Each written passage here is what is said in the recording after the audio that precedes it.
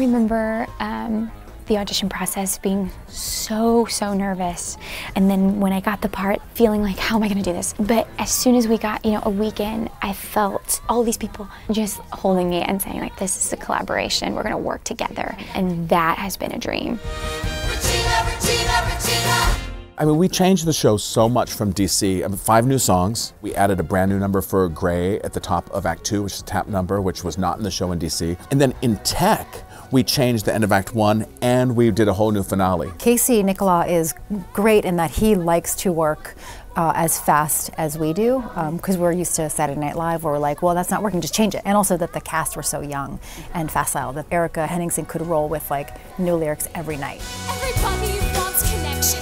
Yes, I know they have their friends, but what is one friend more? You know what I just realized is that playing a high schooler every night, and that was the exact time in my life where I was kind of deciding whether or not like this was going to be something that I was going to pursue, and so it just feels very full circle right now. It's such a celebration for us that Mean Girls got 12 nominations, and this show last night after we all heard was magical, and it's such an amazing company. There's so many newbies and so many Broadway debuts, and it's unbelievable. We are so excited for everybody on the team and in the cast. Like these 12 nominations, it really just feels like it's such a group effort, this show. It was beautiful to see our cast be truly happy for each other, especially given the name of the show. Like it couldn't be more the opposite of the situation, and it was great.